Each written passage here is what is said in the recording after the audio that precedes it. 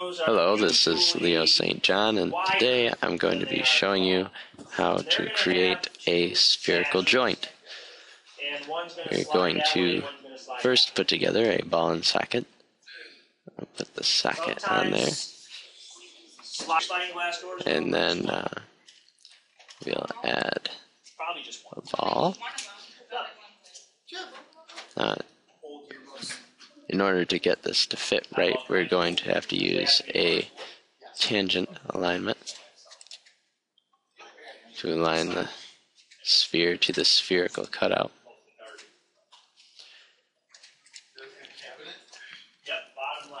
We're going to want this to be straight up. So we'll rotate this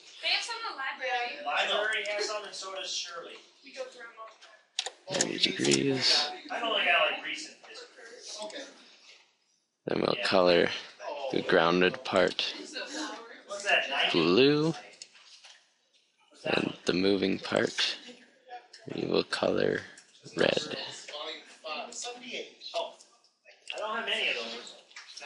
And then we will go into motion.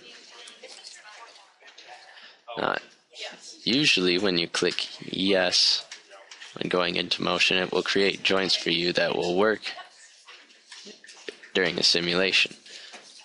But a tangent joint will not work in motion. If you were to push this simulation button, it would just bring up that box that you have to dismiss. Casement window. Casement window is a window that's hinged on one side. This is a casement window. I'm not sure if it's going to work. Oh, there we go. Alright, I'll just click yes to show you what a tangent joint looks like. This is not one of the options in the joint options, and it will not work in a simulation, so we'll just get rid of that. And I will first then show you how to create the joint. First, you have to select the two components that the joint will occur between. Then you will select the location of the motion.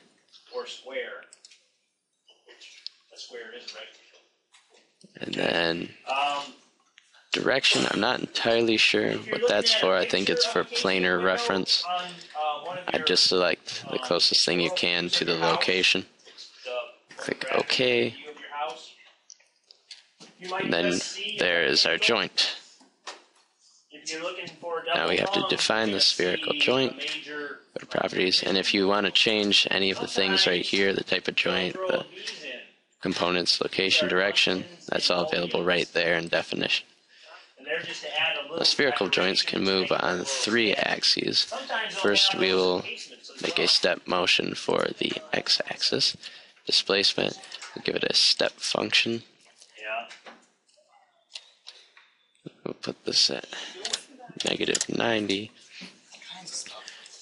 And we're going to want to move this in an x motion, but also in a y motion, but not at the exact same time. This simulation will have a duration of 1 second, so we're going to want to go from 0.5 seconds. Click the check.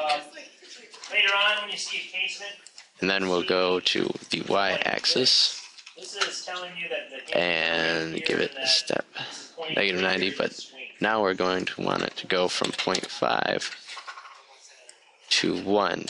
Each bit of motion will happen in a half of the simulation. Alright, now this should work. This should come down and then spin 90 degrees.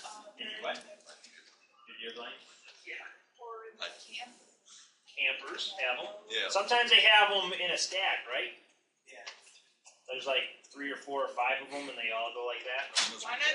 You know what those are called? I like the name of those. And that's how that works. Now, you could, that we've done those 2 pieces of motion, we're going to make the screw part of the ball spin around like a drill. So we'll set this back at a constant of 0, and this is a constant of 0, so that they're not moving around or anything while we're trying to get this to spin. We will have this go around in a complete circle and have it take the entire simulation to do so. You would have a window here, and a window here. Those are bays. Oh.